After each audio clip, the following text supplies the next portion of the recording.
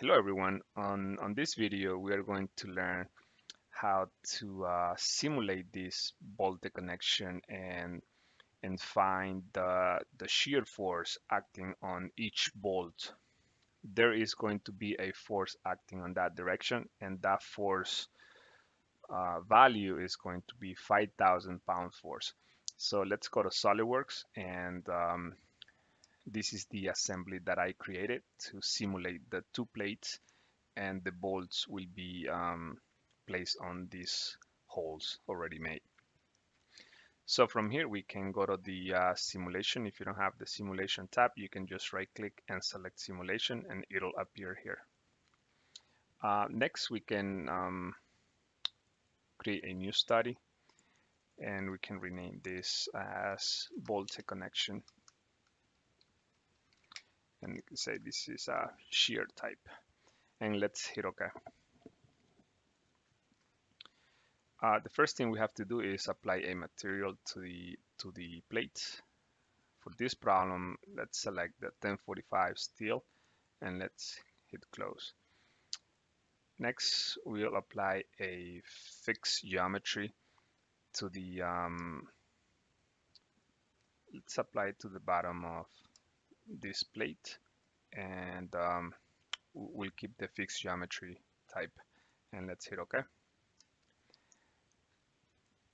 Next, let's apply a force. As I mentioned to you, there will be a shear force acting on the bolts. So we put the force here, and the magnitude is going to be 5,000 pound force. And let's reverse direction. Let's hit OK. Under connections, let's right click and select the bolt connector. So there are a few connector types. For this problem, we're going to use the standard bolt with a nut. So there will be two boxes here. The first one is going to be for the bolt, and the next box is going to be for the nut. So let's select the bolt. So we need to select the edge where the bolt is going to be located. If you notice, the diameter of the bolt is automatically calculated for you right here, and the head diameter, there is a factor of 1.5 times the shank diameter. This is a default value, but if you happen to know the head diameter, you can change this. So now let's select the nut. The nuts will be on the other side of the connection. So select the face. So after you select those two, we can scroll down, and we're going to keep the distributed connection type. This connection type allows the faces attached to the bolt connectors to the form, which delivers a more realistic simulation of a connector's behavior. Under material, if you have a custom material, you can define your own material properties. For now, we're just going to keep alloy steel. Strength data. Select this option if the first option is if you know the stress area. Otherwise, let's select the calculated um, tensile stress area and let the program calculate that for you. So the threads per inch, this is a value that comes with the bolt specs.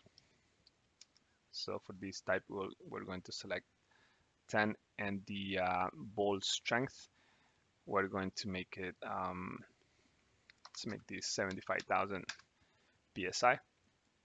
Safety factor, this is the this is the desired safety factor that we would like to achieve.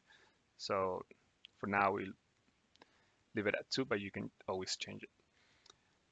And we are not changing anything on the advanced options or symbol settings. Looks like we have all the parameters completed. So we have to follow the same step for the other bolt. And for that, we are just going to keep this keep visible pin, and let's hit OK.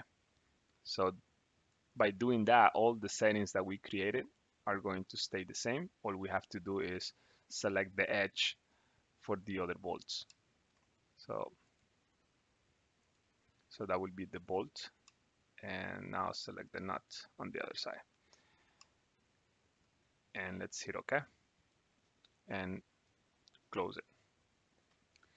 Now let's apply some local interactions. So let's go to connections, right click, and select local interaction. And we want SolidWorks to locate that for us. So we're going to select the 2 plates that we created and click on Find Local Interactions. After we do that, we can hit OK. You'll get the message saying that they found a local interaction. So let's click yes. It looks like we have all the settings that we need. So we have the material, we have the connection, we have the bolts, we have the fixture external load. Now we need to mesh, create mesh, right click and create mesh, and let's hit OK.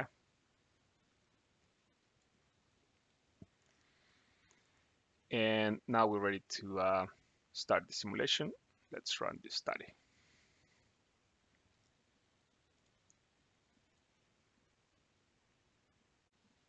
The simulation has been completed. Now we are ready to obtain the shear force acting on those bolts. For that, we can right click on the results, and we're going to select define pin bolt check plot,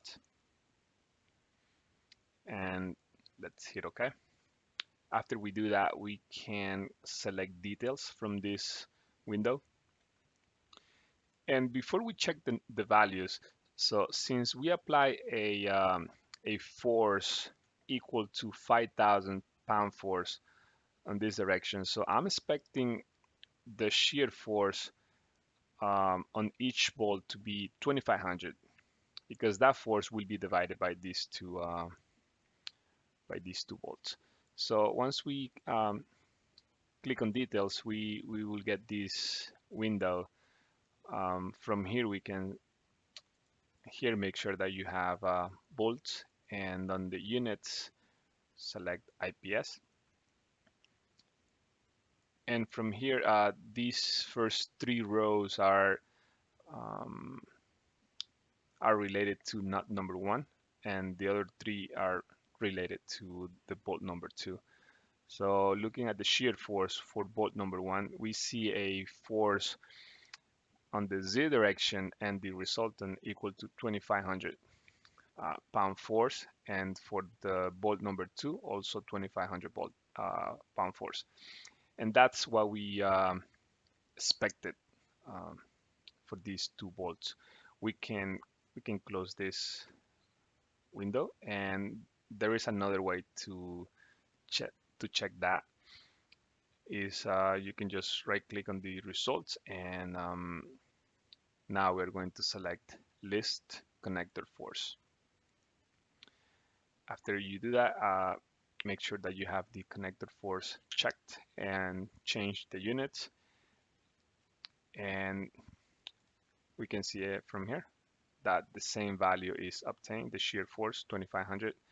This is for bolt number 1, and for bolt number 2 it's also 2,500. If you want to see the displacement and you want to animate how this is going to behave when the force is acting on those two plates, we can right click on displacement and click on animate. And you have a visual representation of this bolt connection.